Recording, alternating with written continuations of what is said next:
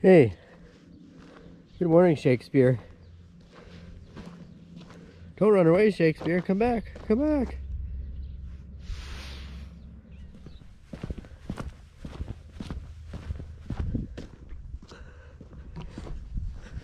Hey, good morning, everybody.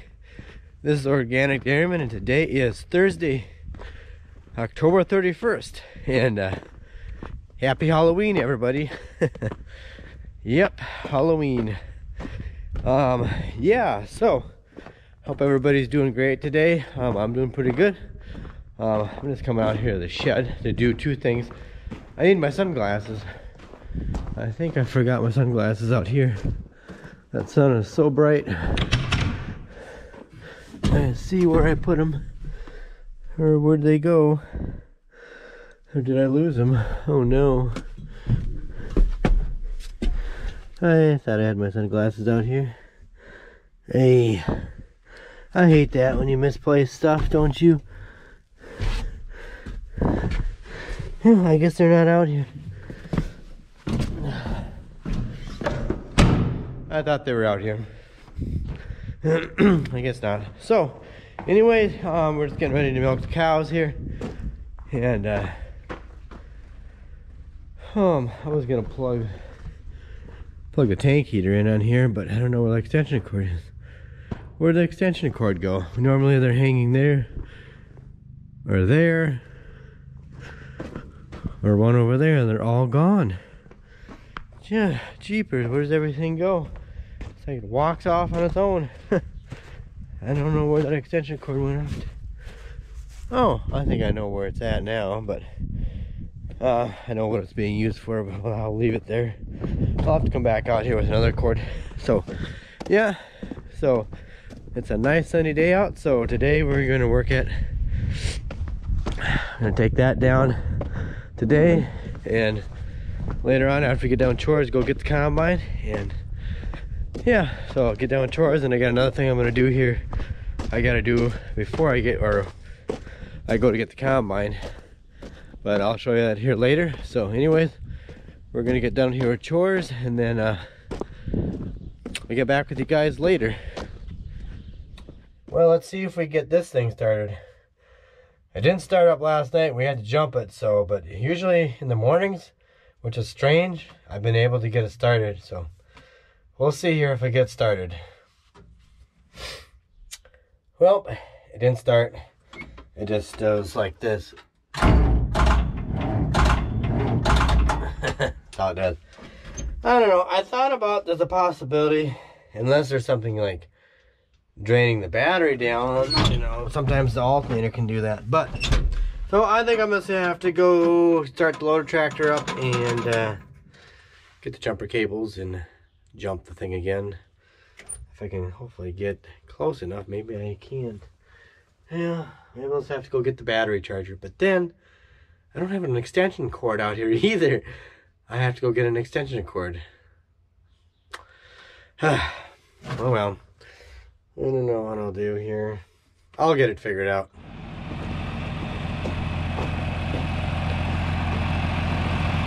Well,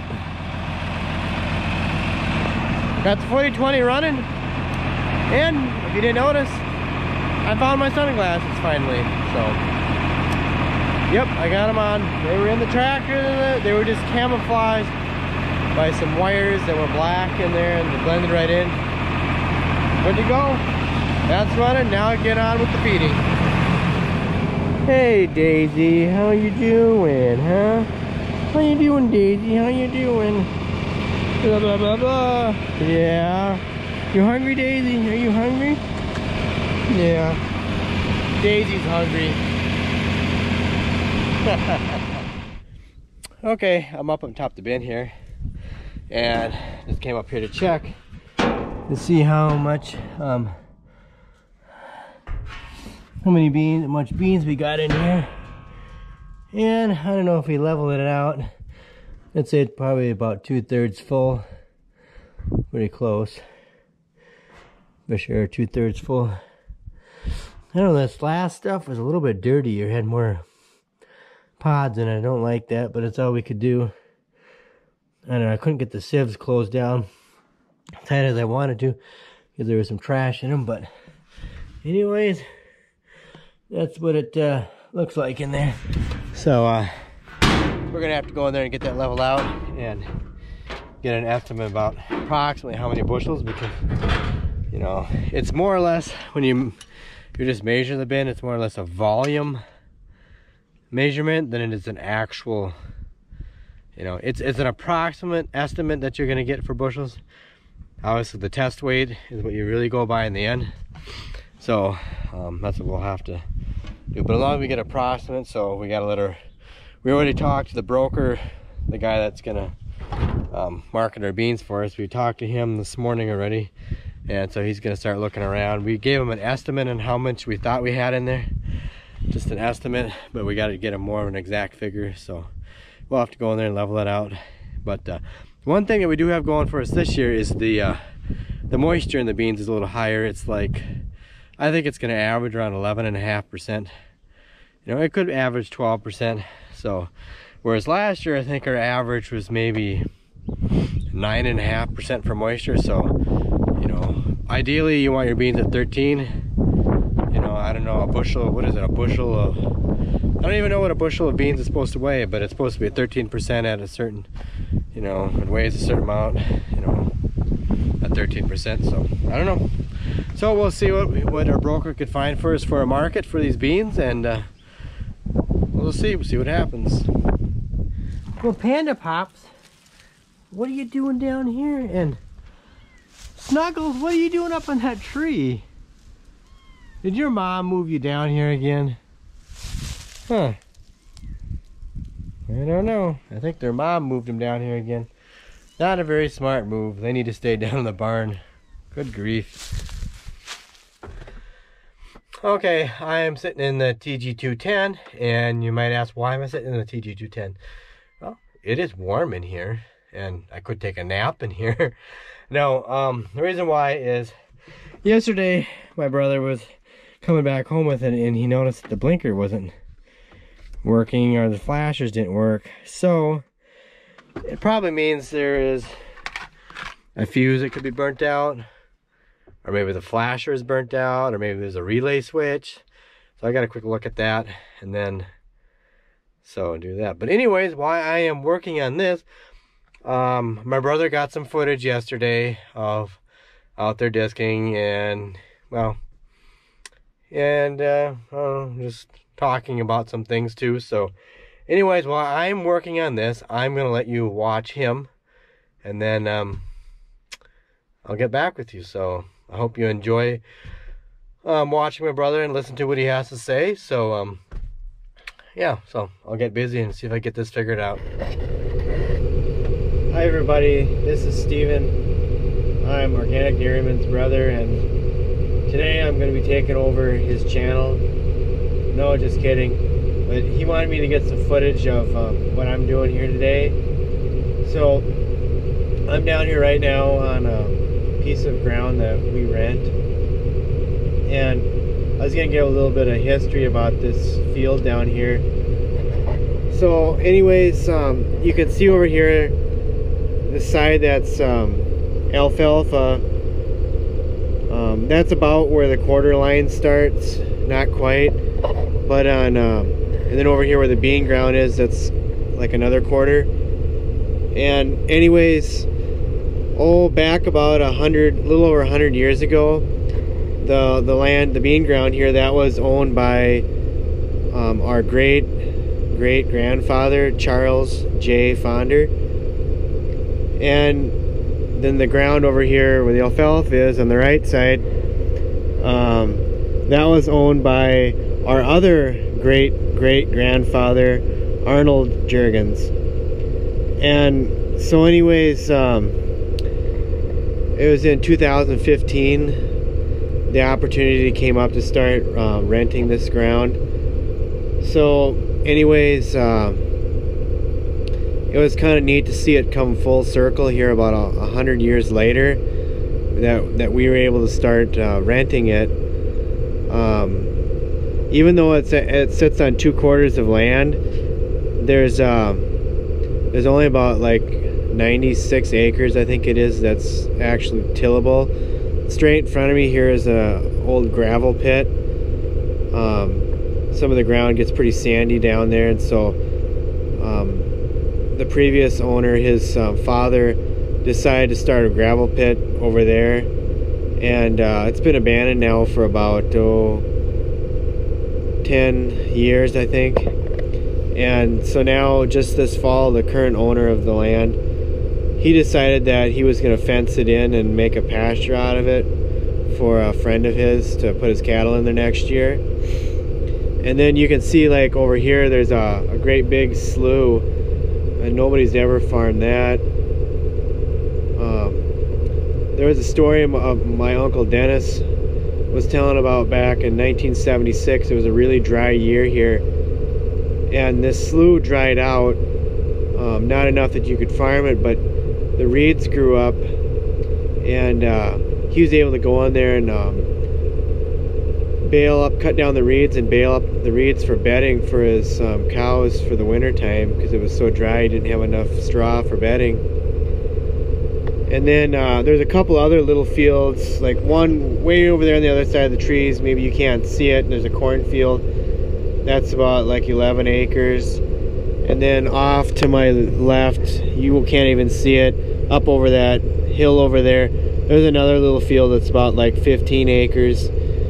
And when the opportunity did come up to rent this, we decided to take this bigger field down here, which is like around 66 acres altogether between the alfalfa and the bean ground.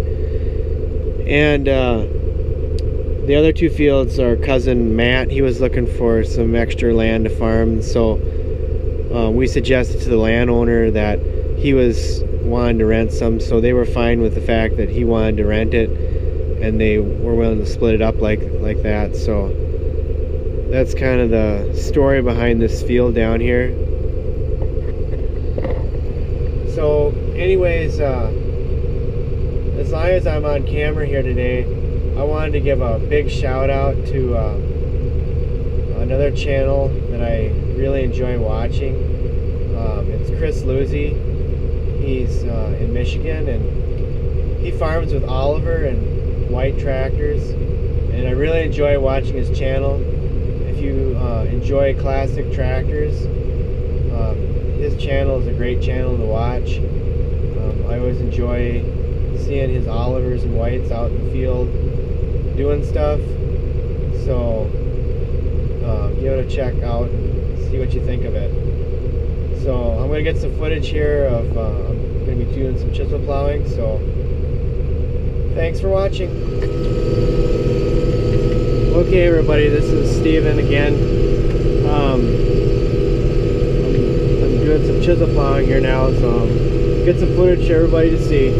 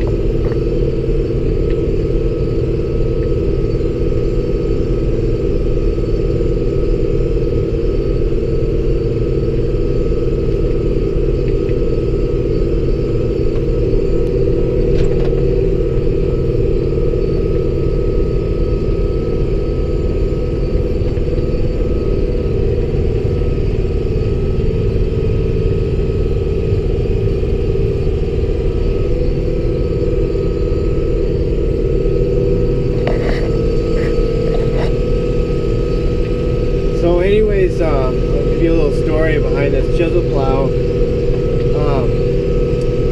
When we started farming this ground in the fall of 2015, the renter that year, he had corn in here, and so we got it all disced, and with our other chisel plow, it wasn't a disc chisel, and I just got to thinking, you know, we were going to have to disc it once or maybe twice more just to be able to get the stocks to go through our old chisel plow. And I thought, you know, man, we better just try to get something, a disc chisel, so that we could not have to disc it so many times to save ourselves some fuel. And with the extra land, we never get all the work done if we had to work it that many times. So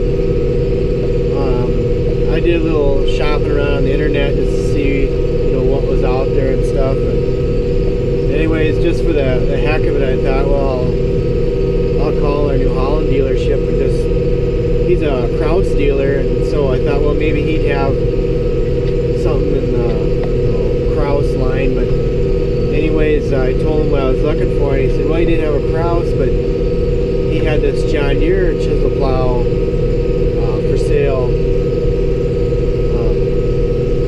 So he said I could come down and get it and try it out.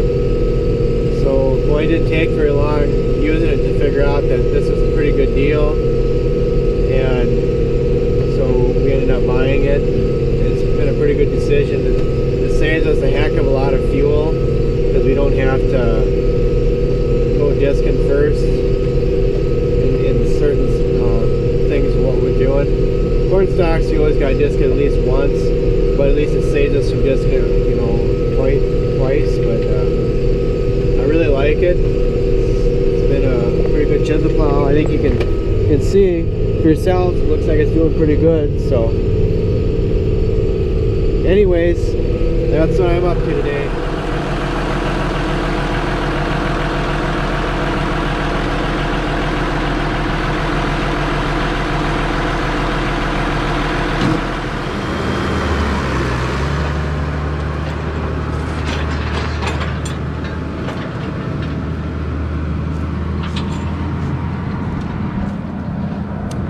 Okay, I didn't get the flashers working, but I did find out that I think the flasher unit is shot. The fuse for the flashers was burnt out, but something in the flasher unit must have went bad. But at least the beacon light works, so you got something, but you don't have turn signals, and so we'll have to get a new flasher thing for it. So, but that's what it was, the flasher. So, but anyways, did you guys enjoy or like my brother? If you liked, if you guys like that, you want me to get more clips or give the other camera to my brother to have him record things, just, you know, if you like it, let me know down in the comment section. So that way, you know, you kind of see a few things from his perspective too. So if you guys like that, like I said, just let me know down in the comment section. And but I gotta go grab something out in the other shed, and then I'm gonna grab a quick bite to eat, and then I'm gonna head over and get the combine and bring that thing home.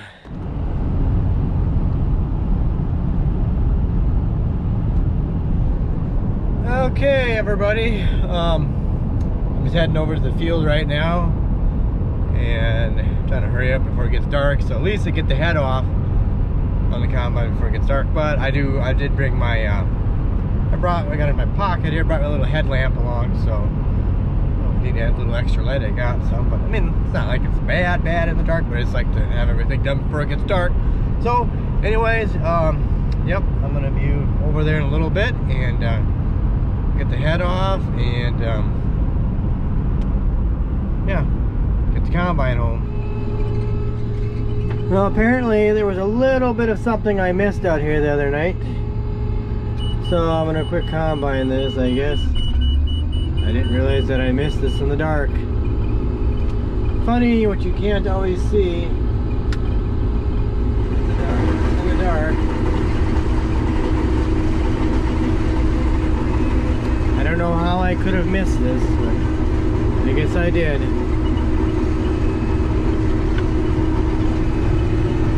So, I really wasn't done combining last night.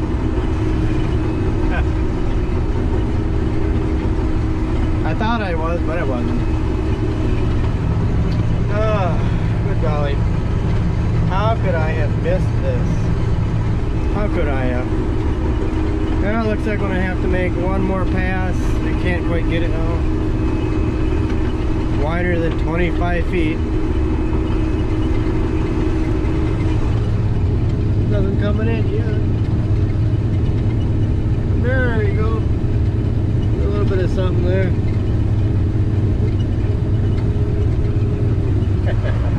I'll get it.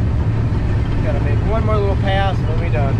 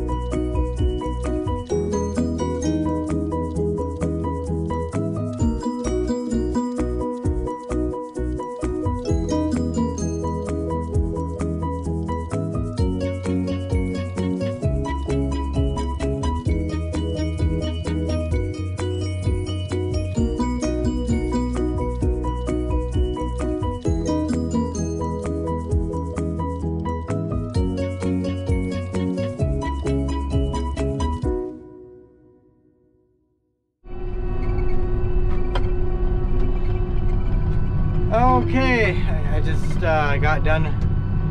I just strapped the head down and everything, so it's on the trailer, good and firm. And we're not gonna take it home tonight.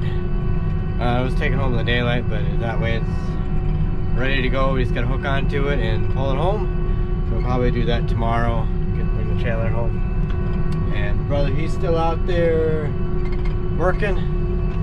So I'm gonna just gonna make the slow drive home with the combine. So I'll see you guys in about an hour. Well, an hour my time, but for you guys it'll be pretty much, you know, instantaneous.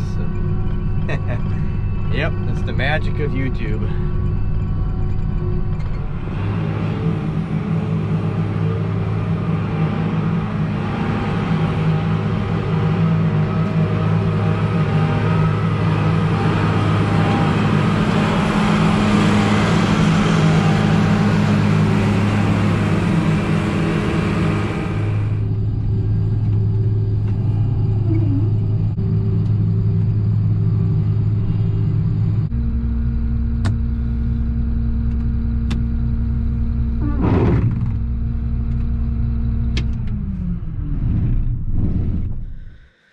Okay, there. It was an hour-long drive, a boring long hour drive, just to go 12 miles. Whew, yeah. Well, at least the combine's home, and now I get it switched over to corn, so it's ready for corn. When the corn's ready to go, I don't know. We're kind of thinking about what we're gonna do for corn. Since it depends on how wet the corn is, we're gonna watch the weather. You know, if the weather stays good, we're just gonna leave the corn out in the field. But if the weather starts looking kind of iffy, what we're thinking what we're gonna do is just taking and maybe put 1,000 or 1,500 bushels, maybe 2,000 in the one bin and just dry down, you know, that much at a time rather than just fill the bin up full and then try to dry it down. And then we'll take some of that corn and we'll put it in the hopper bottom bin. I know it's going to be a hassle, but you can actually dry the corn down faster in smaller batches. So if the corn is only like, you know, 4 feet deep in the bin versus, you know, 15 or 20 feet deep, it's going to dry down a lot faster. So maybe if we could get the corn dried down in like 4 days, we could dry like 1,500 bushels down in 4 days or something, 2,000. Then we'll move it over to the other bin and then do it that way. That's what we might do if, well, we'll see what happens here, but we're just gonna let the corn dry down out in the field a little bit more. If it looks like there's gonna be, because sometimes we could get a mid-November blizzard, so we're just gonna watch the weather closely and just see what happens. But anyways, in the meantime, we gotta make sure we get the combine ready to go. So when we're ready to go for corn, we're ready to go. So anyways, tomorrow is Friday, November 1st. So I don't know what we're gonna do. Well, tomorrow, well, you guys will see. I ain't gonna spoil it. We'll see what happens tomorrow. You'll just have to wait and see. So anyways, I gotta go. My cousin, he's coming over here.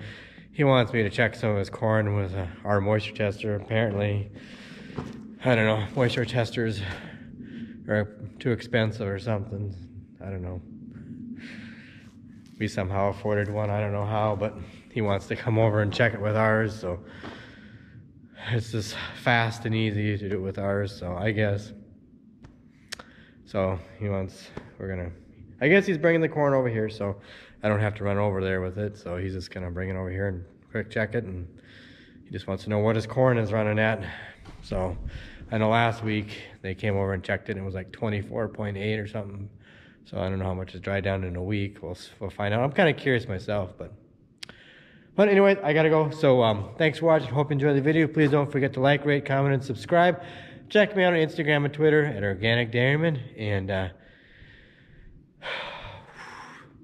thanks guys for everything. I really appreciate your subscriptions and your views and your comments. And have a good night. Take care, and I'll catch you later.